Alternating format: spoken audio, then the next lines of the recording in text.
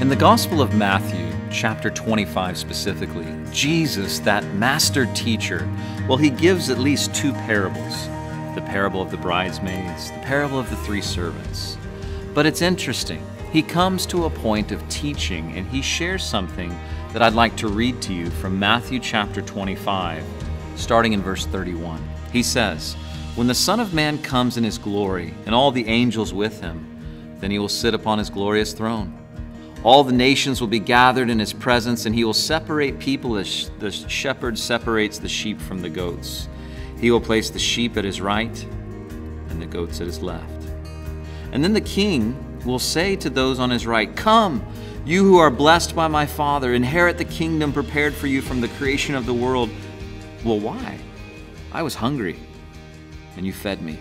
I was thirsty. You gave me a drink. I was a stranger, and you invited me into your home. I was naked, and you gave me clothing. I was sick, and you cared for me. I was in prison, and you visited me." And then he goes on to say in verse 37, "The righteous ones will say, 'Lord, when did we ever see you hungry and feed you, thirsty and give you something to drink, or a stranger and show you some hospitality, or naked and give you clothing? When did we ever see you sick or in prison?'"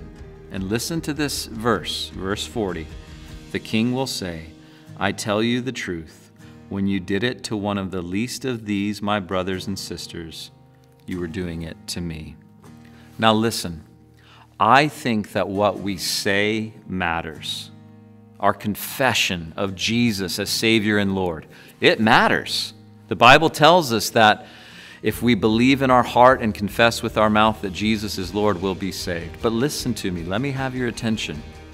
Yes, what we say matters, but it's what we do that defines us. See, every day you're presented with opportunities in your attitudes and actions, in your attitudes, beliefs, and choices to really show what you believe or to not. And Jesus here in the Gospels clearly says, listen, what you do shows me that you belong to me. So today, let me just encourage you. Love Jesus with all your heart, with all your head, but also your hands. As you come across opportunities to show the love of Jesus, take that opportunity, because as you do it unto the least of these, Jesus says, you're doing it unto him.